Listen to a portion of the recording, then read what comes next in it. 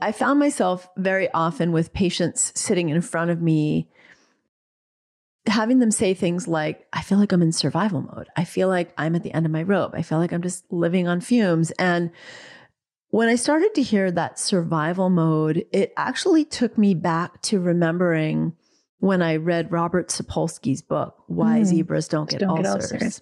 This book is a phenomenal explanation of the stress response system and how it affects us systemically.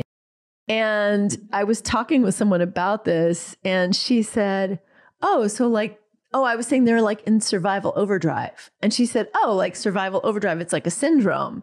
She said that, and my brain went, SOS. And then I was like, that's perfect. That's for perfect. Exactly what we're talking about. Like, because you feel like you need an SOS.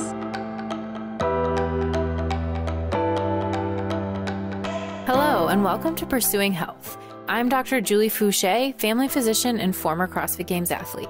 Here, I bring you information and inspiration to help bridge the gap between fitness and medicine and support your journey toward your healthiest self. Thank you so much for joining me. Now let's get started with this week's episode. All right. Well, welcome to Pursuing Health. I am very, very excited about today's episode. I am interviewing a woman who I have looked up to and followed for a very long time in medicine. And I'm very excited to be speaking today with Dr. Aviva Romm. So thank you so much for being on the podcast. Thank you for having me. I'm delighted. I want to share before we dive in, because we have a lot to talk about. I want to just share a little bit about your bio because it's very impressive. And I think so many of the reasons why I've been interested in following your path. So you are a MD, you are also a midwife, herbalist, did your MD medical training at Yale, board certified in family medicine with obstetrics. So go family medicine. You're a practitioner, teacher, activist, and advocate of both environmental health and women's reproductive rights and health. I've been bridging the best of traditional medicine, total health, ecology, and good science for over 3 decades, a longtime home birth pioneer and birth activist, and your company's philanthropic arm, DharmaMoms, provides funding for organizations working towards reproductive justice and birth equity in high-risk obstetric communities, which is so amazing and important. Also a world-renowned herbalist, author of the textbook Botanical Medicines for Women's Health, as well as 7 other books, including Hormone Intelligence, an instant New York Times bestseller that explores the impact of the world we live in on women's hormones and health and brings us new medicine for women that is at once holistic and natural while being grounded in the best science and medicine has to offer. You also have a podcast, articles, books, and online programs that help women take back their health, and your innovative professional programs are educating the next generation of healthcare practitioners. And you live and practice in the Berkshires and New York City. So I'm excited. We were just talking before we pressed record that I'm taking your functional and integrative medicine practitioner course, which starts next week. And I'm very excited about that. I'm so excited to have you. And I have just been so fascinated by, your unique background and the way that you so seamlessly blend Eastern and Western medicine and this holistic perspective of taking care of women. And so I'm excited to dive in on that. But I've been thinking about this interview for a long time. And then last week you shared a podcast and blog on perfectionism, and it's titled Perfectionism, Healing the Shadow Side. And I felt like, this is perfect timing because I feel like reading and listening, you were describing so much of my experience over the last 2 years. And I feel like we probably have a lot in common and a lot to talk about there. So I'd love to dive into that. Women are going to be like, yes, that's me, because that is the shadow side, right? That is right. Everything that brings us to excellence, which, you're a competitive athlete, you're a healthcare provider, you have all the things that drive you to do what you do really, really well. And we want our healthcare providers and our athletes to be excellent. But the shadow side is like the relentless part that no matter how much we achieve, it's like, I could be better. I don't know enough. Totally.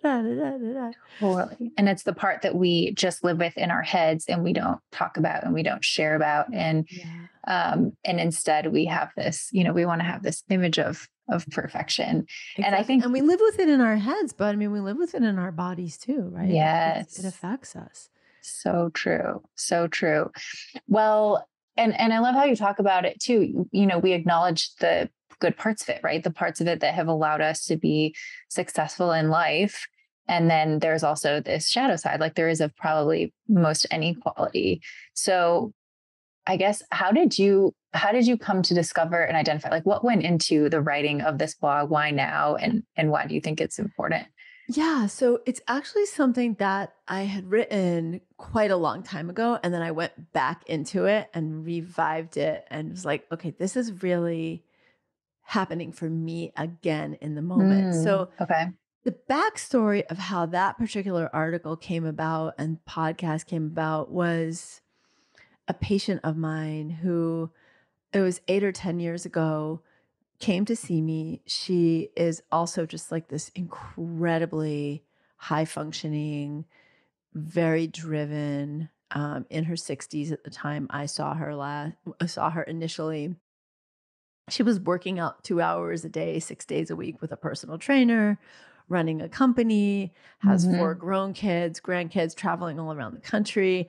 And also like her kids are all literally doctors and lawyers, and her husband's really successful. So she had like all of this high functioning, great stuff going on in her life, but she had this intense inner unrest.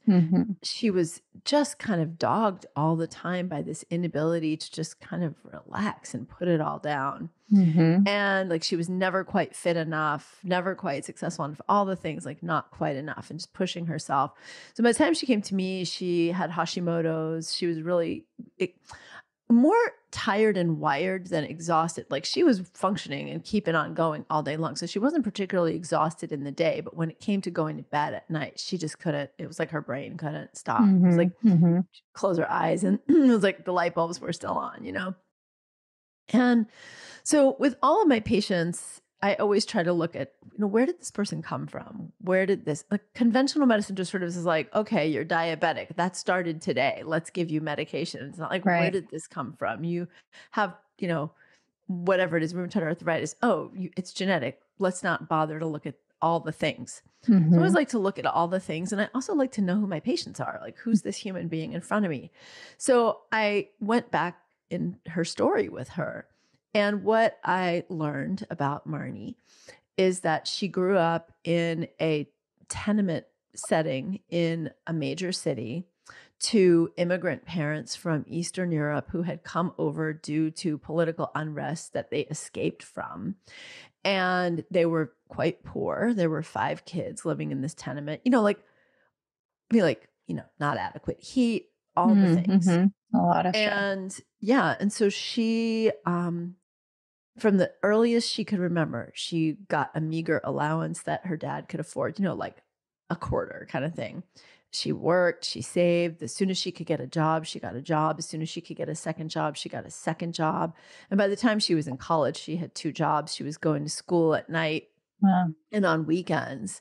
And I'm sitting with this woman, and it was as if some kind of, I don't even know how to explain it. Even now, like when I say it, I get goosebumps, but it was just like this moment of clarity.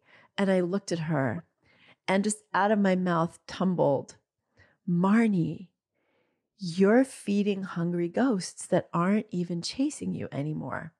And I had only ever heard that expression, hungry ghosts. It was a Tracy Chapman song, that Material World. She says a line about hungry ghosts. And it turns out that it's actually a concept in Buddhism where you have, and they have like these demons that look, that, you know, like they're depicted visually. You can look online, and they're like these skinny demons, but this full belly. And they're these demons of emotional or some kind of empty space that you're always trying to fill, but can never be satisfied. It's trauma that we're always trying to heal from, or some emptiness that we're trying to replace that void. And for her, the fear was that if she stopped at any time in her life, she was going to be back in poverty. That was it. Like she was going to go from riches to rags like overnight and be back in that tenement. So when I reflected that to her, you could just see, like, she just stopped. You know, like when you're with a patient and they're just like, oh. Yeah. And she was like, she took a second or like half a minute. She was like, wow, that is exactly what's happening. So at that point, I was sometimes still doing my, it still happens. I do my medical notes, hours or the next day after. Like, what is it with medical notes that you just want to put them off? And then right. they become like that. Just always fall to the bottom of the list. Oh my gosh. They're like the only part of patient care I don't like. And I do very like personalized notes. So we had dinner and it was like 8:00 and I'm sitting and typing up her note. And I was just like, wow, Aviva. She is like, like in the Christmas Carol movies, like there's the ghost of Christmas past. It's like, she is your ghost of Christmas future. Wow. She is like your cautionary tale. I mean, she's absolutely lovely. I mean, love her. And so it wasn't like, oh, you don't want to be like that when you grow up, because I would totally. She was wonderful. Yeah. She's amazing. And at the same time, I was like, you are living with the same relentless fears that are driving you to do more and more and more. And, we all have, like, when we're building a career, there is that point in your career where you do say yes to a lot of things because you're paying your dues, you're building your platform, you're getting out there in the world. So, I was teaching a lot, doing a lot of things. And all of those things were things I loved doing. But there was this underbelly of it, of like, almost like a low hum of anxiety that was also accompanying, well, don't say no, because if you say no to this, then you might not get the other opportunity. And then you might not build this, and then you might not have adequate economics, and then everything might fall apart. So I was operating under that same kind of fear. Really. And so that was going on for me. And then very shortly after, I came up against a wall.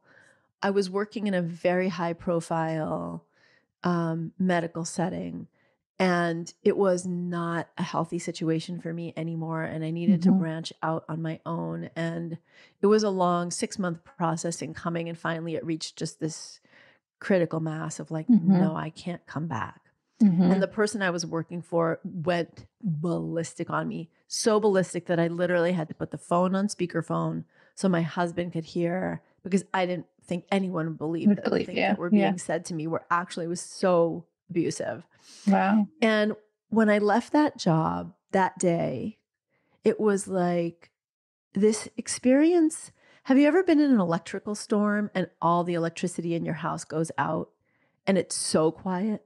Like you didn't realize the refrigerator was humming. Absolutely. Like all the sound is gone. And it was this kind of that experience with Marnie. And then following very quickly after that, this complete inner quiet where I could actually feel that I had this, I'm very like kind of body aware. And I actually felt this sensation as if I had a motor or an electric generator running in my solar plexus that suddenly was quiet.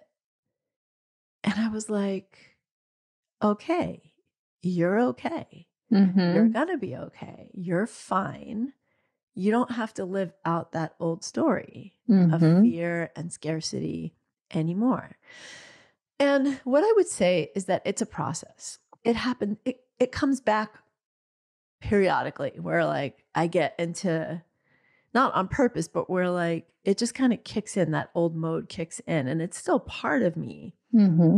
But I have that touchstone of quiet. So when now I'm in that other space of like doing too much, saying yes, that motor feels like it's running again. Like I'm on this automatic pilot of driven instead of driving myself. I can remember the touchstone more quickly and say, okay, I don't like feeling like this. I want to feel like that. And granted, I mean, I've arrived at a place in my work, in my career, where I have more latitude to say no to things. But the fear doesn't go away. I don't come from like a trust fund where I can just sort of like retire tomorrow. Like I still have to do the things. So the fears come up.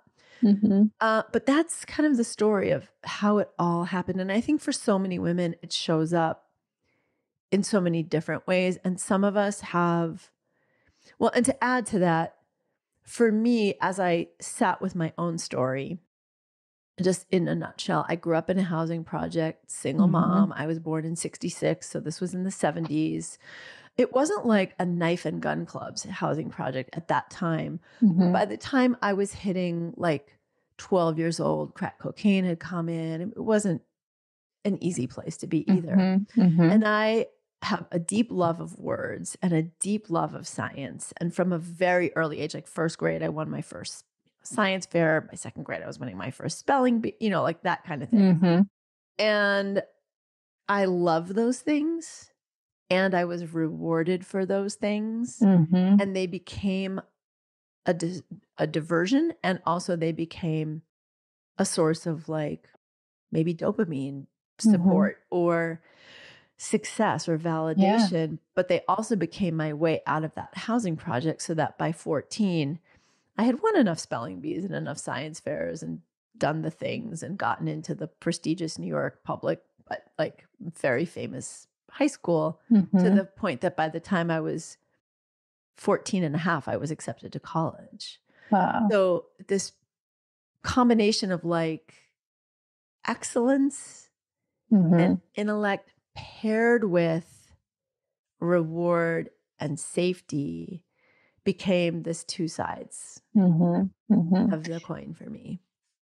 And so much of that, early conditioning when you're a child is stuff that, we all develop these patterns that are so subconscious that then influence our behaviors later in life and our thought patterns and our emotions. And so, I think of them as default modes. And some of us have perfectionism as a default mode. Some of us go into, let's say, I call it good girl mode. And that can arise from, and many perfectionists are also, we have multiple aspects of these things, but sometimes the good girl might have been a situation where, for example, there was a lot of mental health or emotional turbulence in the childhood home. And the thing to do was to not create waves, to just be good, keep everything smooth, or the person who goes into the helping mode.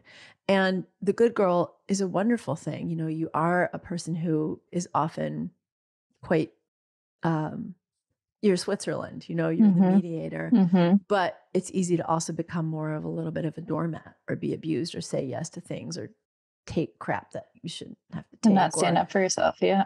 Or the person who becomes the healer and the helper and may sometimes become more of a martyr and may even become resentful sometimes because they feel like that.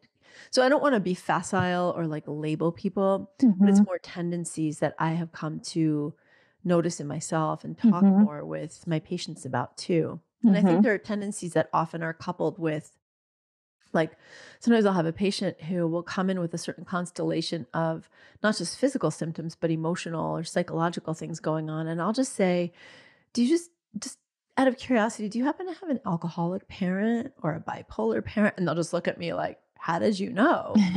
Like, I've just kind of seen some of these patterns before. And often people are like, they feel seen and recognized also, and it allows them to put it down a little bit.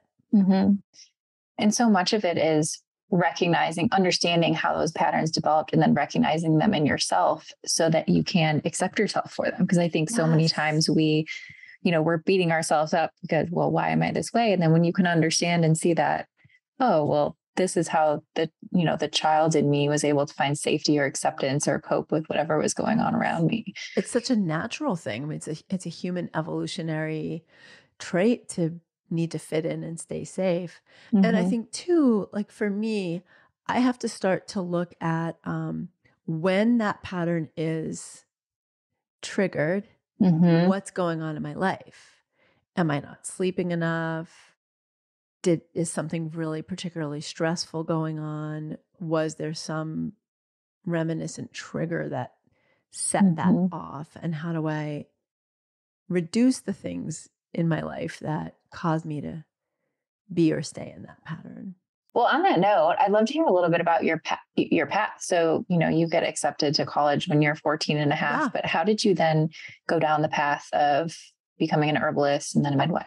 Yeah, it's kind of a funny story. So I went off to college. I got accepted when I was 14, started I'm born in June. I started September of the year I was 15.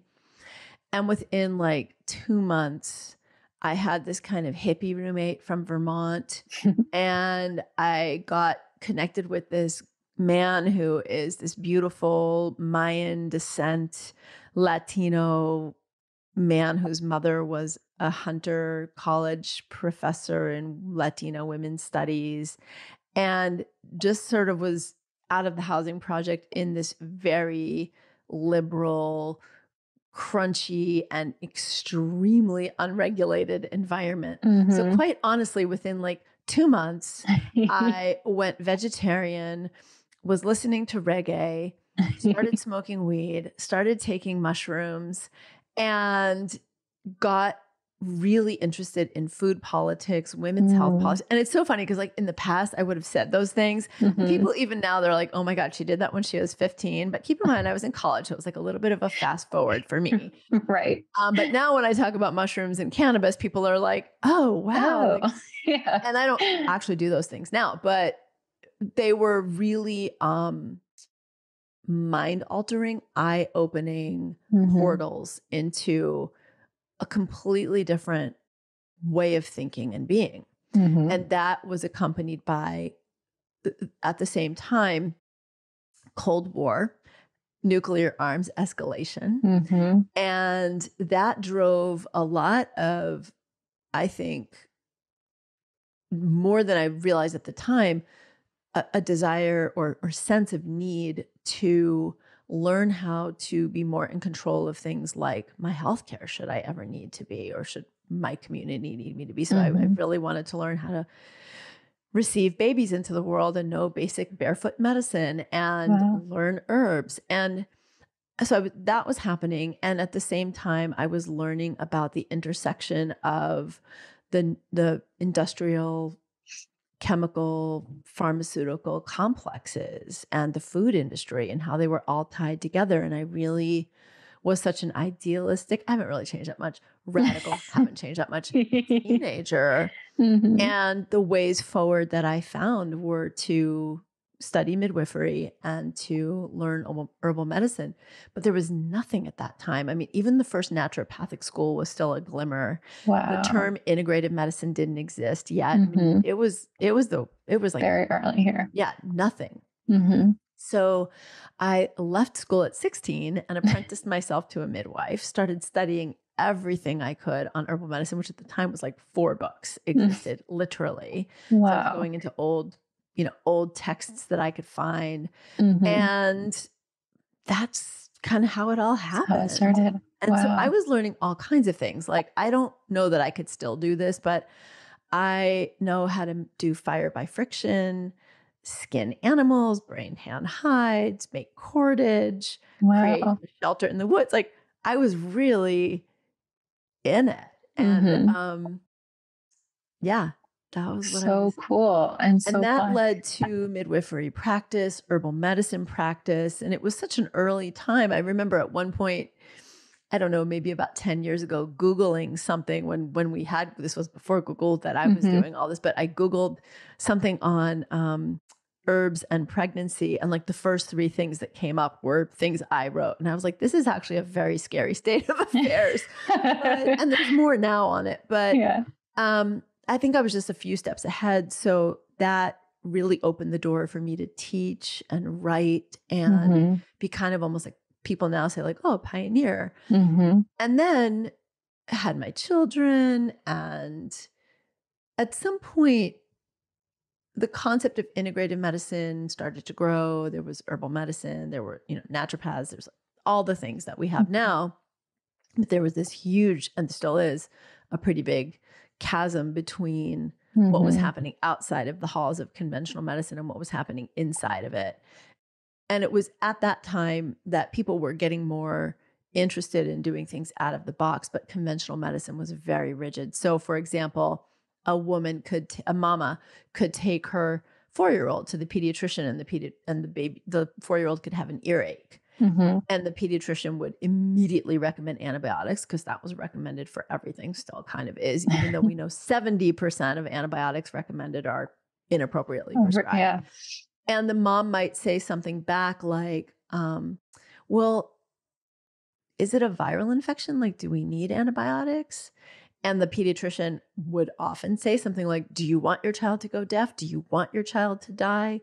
Wow. Or a woman could be having a home birth and try to transfer to the hospital and really be mistreated. In fact, when I was apprenticing as a midwife, there was a woman who was in that situation. She wasn't even in labor yet, but she was planning a home birth. Mm-hmm. She had severe, and she's an African-American woman too. She had severe abdominal pain, went to the local hospital, didn't have insurance, and was sent away and ended up with something called a placental abruption and lost the baby. She survived. Wow. That case actually changed some of the laws around emergency departments having to accept.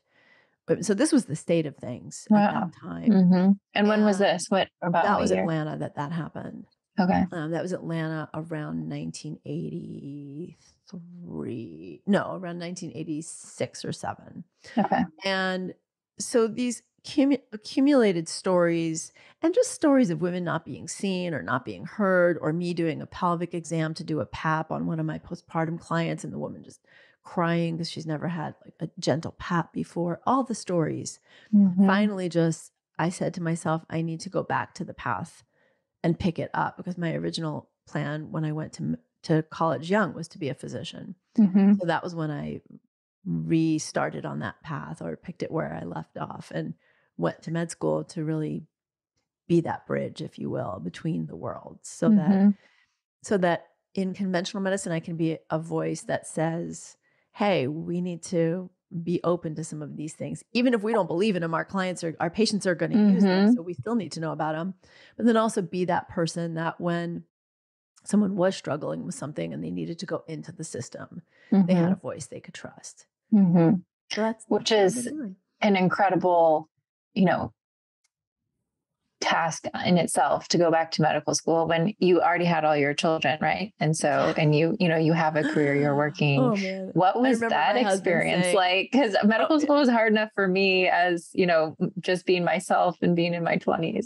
Oh yeah. I mean, it was something else to do it that way. It was interesting because when I was getting ready to go, I knew quite a few physicians who were mothers who were just incredibly encouraging and supportive. Mm-hmm. And they knew what it was going to be like. And they were like, do it. And I don't regret in any way. I mean, it was some of the best educational years of my life, and being around some of the most stellar people, and just these constant aha, eureka moments of like, oh, that's what happens physiologically.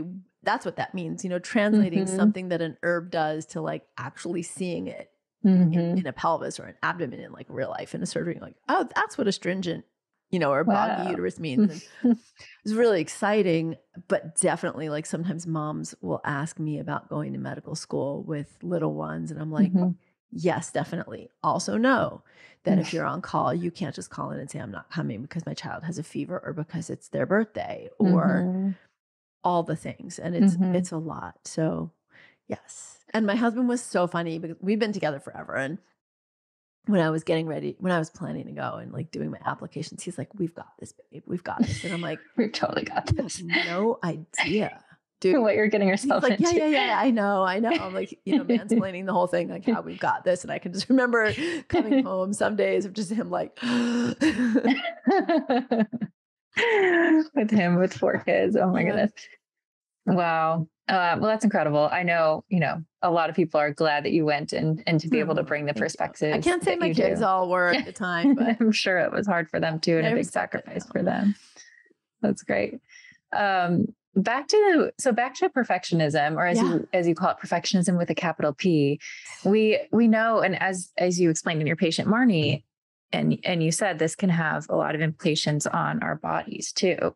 And you've actually coined something called survival overdrive syndrome. Can you explain how that all works? And then what are some of the physical symptoms that we can start to experience from? Yeah, I'm such a like sort of serious doctor that I'm not one who's like, oh, call it the Aviva method, or I'm just, that's like when you've gotten your Nobel Prize and you've died, then you can call something after you. And I was trying to figure out like, how do I translate what it is that I'm talking about. And I found myself very often with patients sitting in front of me, having them say things like, I feel like I'm in survival mode. I feel like I'm at the end of my rope. I feel like I'm just living on fumes. And when I started to hear that survival mode, it actually took me back to remembering when I read Robert Sapolsky's book, Why Zebras Don't Get Ulcers. Yeah. I love that book. Even now, it's such a phenomenal book. And so he's a primatologist and a neurologist at Stanford. And this book is a phenomenal explanation of the stress response system and how it affects us systemically, and how it doesn't happen in the animal kingdom until you got to us at the top of the food chain, basically. Because of our big brains. He doesn't really offer solutions per se, but he really lays out the physiology and pathophysiology of hypervigilance in the amygdala leading to, or, memories in the hippocampus leading to activation of the hypothalamic pituitary adrenal axis. And so something just kind of clicked in my brain. I'm like, I need to go back to that book. And as I did, I was like, this is checking off all the boxes of the things that my patients are telling me. They're laying down at night and they can't fall asleep, and they're tired and wired, or they're having digestive symptoms, or their immune systems are disrupted. And there are all these kind of like either subtle chronic symptoms or sometimes actually bigger symptoms like hypertension or arrhythmias or cognitive dysfunction or autoimmune conditions or all the things. And I was like, wow, this is really checking off all the boxes. And I was talking with someone about this, and she said, I was saying they're like in survival overdrive. And she said, like survival overdrive, it's like a syndrome. And in my mind, I love, as I said, I was the spelling bee kids. I love playing with words. I remember I would hear acronyms in medical school, like the COMET trial. And I was like, I just want a job where I name those acronyms. They're so fun and so like cool. So she said that, and my brain went, SOS. And then I was like, that's perfect. That's for perfect. Exactly what we're talking about. Like, because you feel like you need an SOS. But then it was also like your body, it's translated to me as, look, I had this image of people on a deserted beach and they're like shipwrecked and they do the SOS with logs on fire. And, that to me was just like this image for this chronic underlying inflammation and also the call for help. Like it's your body's call for help. Absolutely. And that was such a beautiful reframe for me too, because I think as women, one of the first things we do is ask ourselves, what am I doing wrong, or what's wrong with me? Right. So as I started to explain to my patients, like the reason that you're having trouble sticking with your exercise or the way you're trying to eat isn't because you don't have good willpower. It's that your willpower has actually been hijacked in your frontal cortex by cortisol. And here's how this happens. And they would look at me a little like, that's weird, but that sounds exactly like what's happening. Yeah. They'd also feel like, it's not that there's something wrong with me or I'm doing wrong. This is like a cultural, systemic, my childhood adverse event scores, like all the things at once. But that's how SOS came up. So the idea is that the stress response is supposed to be activated as a short-lived thing. So I often use the gazelles at the watering hole, on an African savanna, and the lions coming. And interesting, the lions are in survival mode because they're hungry and they're on the hunt. So they're in the prey mode, the fight mode. And then the gazelles, you can watch them in like the Nature Channel, and their nostrils flare a little, their ears start to prick a little, their backs go up a little bit, and they're become hypervigilant to what's going on in their environment. And then when the lions get close enough, the gazelles run. So that's the flight mode. And then the lions will pick off, the oldest, the youngest, the sickest, the slowest. And then what happens? The gazelles go right back to the watering hole. The lions go relax and eat their food, and the whole system calms down. So that's the impact of adrenaline and short-lived cortisol response. In us, and this is why we do get ulcers, we're chronically in overdrive with that stress response. For most of us, it doesn't actually ever turn off. There's the constant to-do list.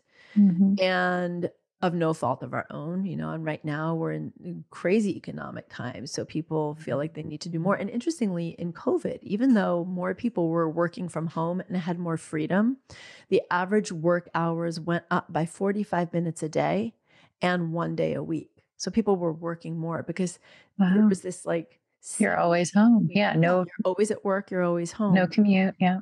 Exactly. And so there's this kind of constant low level stress. Then there's all the stressors that we're not even aware of, like chronic exposure to electronics, stimulation from light when our natural body system wants to experience dark at a certain time of day.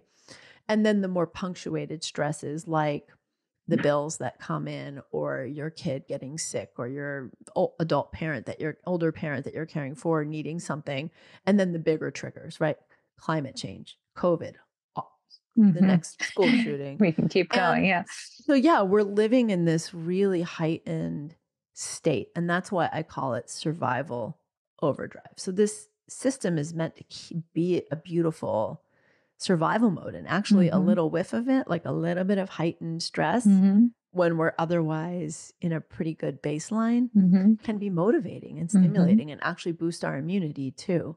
But when it's chronic, it becomes debilitating. And then ultimately it can lead to underfunctioning and just kind of breakdown. And that's where we can have some of the really serious health consequences. And I loved how you talked about it, in some of those conversations with your patients, saying this is your body's SOS, your body's warning sign. And if we can start to shift before it, as you did, as you said, this is my future ghost. If we can start to shift before, hopefully we can avoid some of those things, but obviously at any point along that path. What are some of the things, for you personally? You talked about how you've become more aware of this perfectionism, shadow side.